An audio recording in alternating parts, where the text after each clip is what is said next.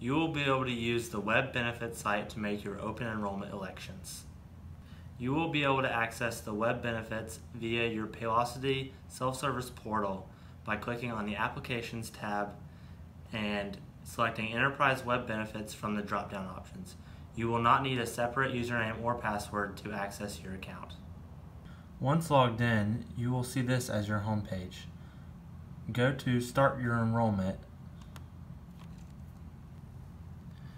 There are 4 steps to complete enrollment. First step is to make sure all of your personal information is correct with your name and your social security number, date of birth, confirm whether or not you are a tobacco user, and then you must confirm your address because that is where your benefit card will go. After that, click I agree and then continue. Step 2 will be to enter or verify any family information. If we had any of your family members on file, we uploaded the information into the web benefits site. If we did not, you will need to enter their information regardless of if they are enrolling in benefits or not. To add a dependent, click the Add Dependents link. From there, you will be prompted to enter their name, date of birth, social security number, gender, and relationship, and if they are or not a tobacco user. Once you have entered and verified that all the information is correct, you can either save and add another or save and continue. Once you have entered all dependent information or verified that it is correct, you will click the I agree button and then click continue. Step 3 will be to make benefit elections.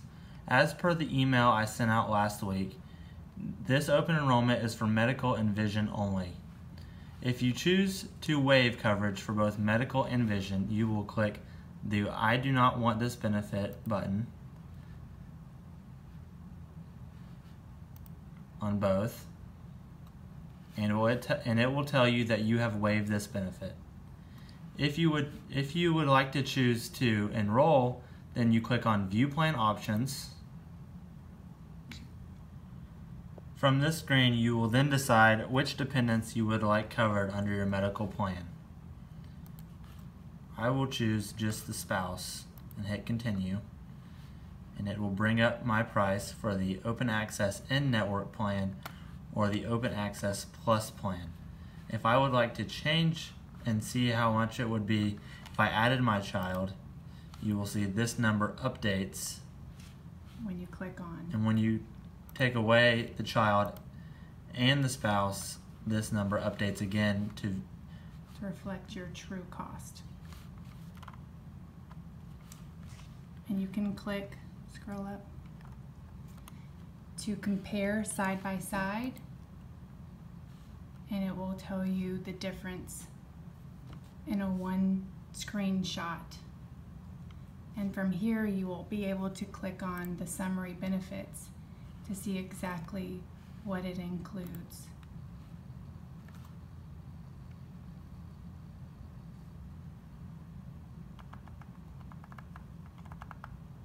Again, this information was included on the email that Alex sent last week to everyone.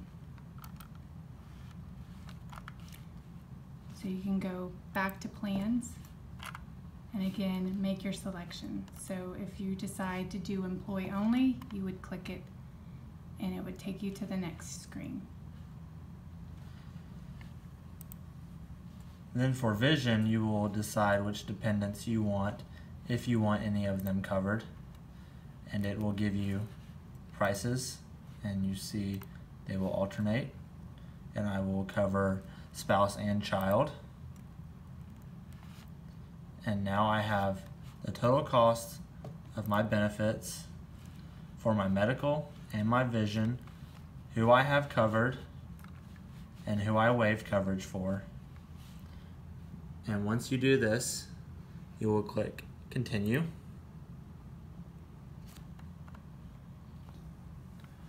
Step 4 will be to review all of your benefit elections. You may get this benefit election is pending until approved by HR department. Warning, that is okay.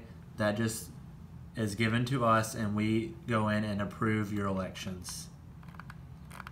If everything is right on the screen, You will then go to the bottom and read this small paragraph that says that you have you agree to the elections you have made, and you have 30 days to make or update any life-changing events.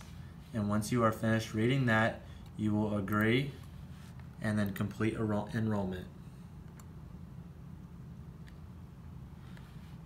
After that, you will then have the option to view or print and save your election statement that you can keep in your file.